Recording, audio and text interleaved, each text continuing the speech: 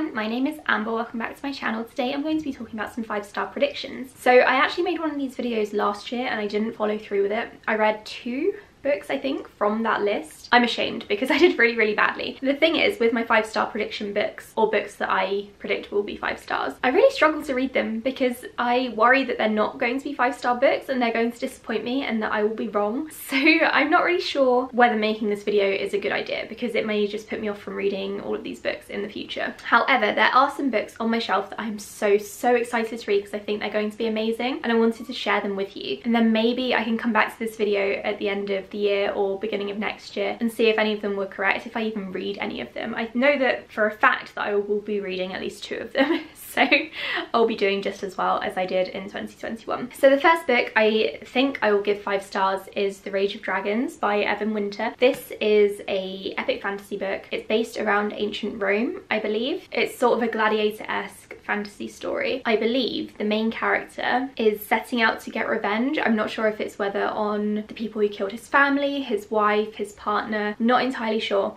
but it's a revenge story which I love. It's one of my favourites and it's reminding me a little bit of Spartacus, The Legend of Spartacus and the TV show, in that it's gladiator fantasy and also revenge fantasy. I have heard that the author doesn't portray female characters very well in this book. I'm not sure if he uses them as kind of a plot point, plot element to enhance the male main character's growth, or if it's just a very bad portrayal of female characters in general or female personalities. So I am going into it knowing that, and I am still predicting that I will rate this 5 stars just because of the setting. I have heard that the author improves upon his portrayal of female characters in the second book. I believe there are only 2 books out right now and hopefully he continues to improve, and I don't know if that's a result of feedback or what, but I'm very pleased to hear that he has done better. S.A. Chakraborty blurbed this book and I think loved it. She said it's a gripping tale. I love S.A. Chakraborty. I trust her recommendations, so I'm looking forward to reading this one and I think I'm going to love it. Next we have one that is kind of cheating because I have already started it and I am very much enjoying it, and that is Know My Name by Chanel Miller. This one is a memoir by Chanel. She is the survivor of the Stanford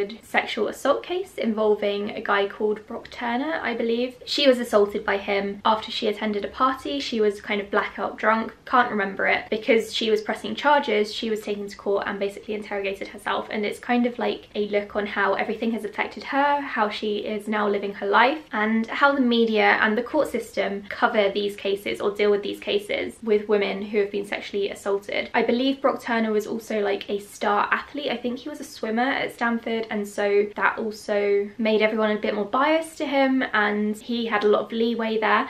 I am currently, I think, 6 chapters into it and I'm very much enjoying it. I honestly can't see myself rating this anything less than 5 stars. I am so impressed and kind of proud of Chanel Miller for telling her story like this. She is honestly just so brave and resilient. I am really impressed, so I'm hoping to give this 5 stars. I really think I will. Next we have one that has been going around BookTube for the last year or so and everyone seems to love it, so I'm jumping on the bandwagon. I think I will really enjoy it as well, and that is The Sword of Kaigen. So this one is pitched as The Last Airbender in terms of the elemental magic meets the Poppy War in terms of the grimdark aspect. I really loved the Poppy War, the first 2 books, the third one not so much, but beside the point. And I love books with elemental powers, so those are 2 reasons why I think I will really enjoy this and give it 5 stars. Another reason is that I saw a couple of quotes on Twitter. They contained my absolute favourite tropes. I don't even know if there's a name for the trope. I'm going to have to look it up before I post a review or talk about this when I've read it, because it's very important to me to kind of get that across to you. I think the situation that those quotes were happening in is one of my all-time favourites. Like, it makes my heart swell, I get teary. If that's just from a quote on Twitter, I really think that I will die possibly reading this book. I honestly think I'm going to adore it. I don't really know much about the plot. I know that the mother, I think, in this book fought in a war. She is now out of the army, whatever army she was fighting for, and now her son or her daughter is being kind of dragged into it and she has to protect her children. I know that this is set in kind of a greater universe or world by this author, but they have stopped continuing that series. But if I love this one, I might read their other books. Maybe that will encourage them, if other people read the other books in this world, to continue on writing this series. I don't know. Not that I want to force them to continue writing, but it's a shame that the series is unfinished, whereas this book has done so well. I don't know, I'm really excited for this one for the reasons that I just mentioned. I really think I will give this 5 stars. I'm hoping it's going to be really well written. It's a really chunky book though, like most of the ones on this list, so I'm going to try to get to this in the next few months. Next we have another fantasy book, and that is the sequel to a book that I did give 5 stars, so that's the reason why this is on the list. That is Heart of Flames by Nikki Palparato. So this is the second book in the Crown of Feathers series. I loved Crown of Feathers. It's about Phoenix Riders, 2 sisters. One of them is awful and kills a baby phoenix, and so the other sister who had bonded with this baby phoenix goes off, joins the rebellion in order to become a Phoenix Rider. But there are also elements of feminism in there as well, not just because the main character is female, but because she is trying to get into this Phoenix Academy and they won't let her because she is a woman, and so she has to disguise herself as a guy to be trained to ride phoenixes and to join this rebellion. And then towards the end, you know, people start to realize maybe women can fight in the war and help us out. Maybe that would have been a good idea all along. I loved the first book so much. I'm honestly expecting to adore the sequel. I do sometimes have issues with the second books in a series. I do have faith that the author has written a strong sequel here because the first book was so good. I'm really hoping I'm going to love it, and I do want to read it soon. Next we have a non-fiction book, another one, and that is Savage Appetites. I heard about this one from Mara from Books Like Woe, and another booktuber whose channel name is Reading Riley, but I can't remember their name. Sorry, I'll leave those links down below. But they have been talking about this book kind of non-stop. It's non-fiction about, I think, 4 or 5 women in history who have been obsessed with true crime, and it kind of talks about them and their backstories, and also just why women in general love true crime so much. I really think that this is well, for one thing, it's a topic that really appeals to me. I do love true crime. I listen to lots of podcasts, and I also have a true crime series on my channel where I read books in relation to cases, talk about the case, and then review books. I also really like watching documentaries on true crime, and I'm looking forward to reading this book and kind of examining why that is, not necessarily just myself but other women as well, because it does seem to be a really female heavy genre or topic, hobby I guess, although I do know a lot of men who are also into true crime as well. I think this one's going to be great. I can't wait to read it. I'm hoping to fit it in February. If not, then I will be reading it in March because I cannot wait. I think it sounds fantastic. Next we have another fantasy book. Apparently I have very high expectations for fantasy, which is probably why I keep getting into fantasy reading slumps. That is Oathbringer, but specifically part 2. This is obviously the 3rd book in the Stormlight Archive series, and I've heard this one starts to drag a little bit. So part 1 I think is probably going to be a bit of a slog from what I have heard, but part 2 I think will probably be better. I know that Brandon Sanderson's books towards the end, basically the fans call it the Sanderlanche, I believe, because he packs everything into the last 200 pages and everything just goes a bit crazy. He starts throwing things at you. There's always an epic action scene at some sort of battle. I've read enough of his books to know that by now. So while I do believe part 1 will probably be a bit of a slog, and probably most of this, I'm hoping the ending will make up for it and I'm going to love this book. I'm already really attached to all of the characters, apart from Shalyn.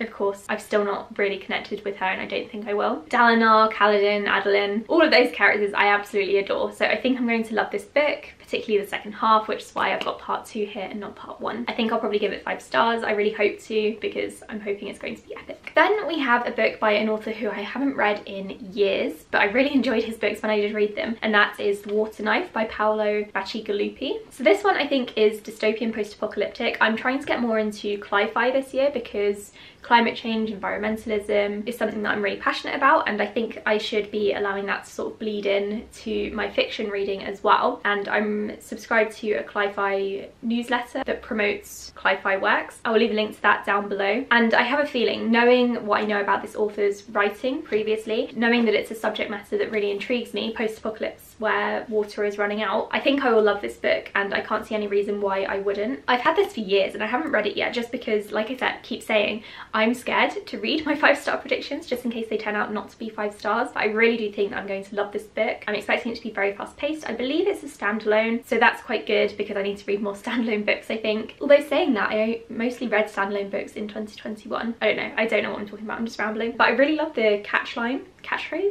tagline for this, which is "When the water runs out, blood will flow." It says here that it's an electrifying thriller set in a world on the edge of collapse, set in the midst of a water war between Las Vegas and Phoenix, which I believe are deserty places. I think my geography of the US is not great. I know Las Vegas is definitely in the desert. I think I'm going to love this one is what I'm trying to say, and I can't wait to read it, hopefully in March or April. And then finally, this next book is one that has been on probably 20 different lists of mine because I need to read it. I'm convinced I'm going to love it because I loved the first book, and I still haven't finished this series because I'm scared that it's not going to live up to the first book. That is The Obelisk Gates by N.K. Jemisin. So this is the second book in the Broken Earth trilogy. I adored the 5th season. I mostly loved it because of the twists, but also the writing style was also excellent. And I know that this book has received a lot of love and it's won the Hugo Awards, but I'm still very scared to read it just in case I don't love it as much as I love the first one. So what I think I'm going to do is reread the first one and then go straight into this and kind of treat it as one long story, and read the third book as well, obviously, rather than treat it as separate books in a trilogy, because I think that's going to work better for me if I'm scared to read this one. And I've been putting this one off for probably 3 or 4 years now since I read the 5th season, and it's time for me to stop. I need to read it because I'm convinced I'm going to love it. I already love the characters in it. I love the world building as well. There's kind of like there's kind of like earthbending magic, sort of, and the world is almost about to collapse, which again, tropes that I love. So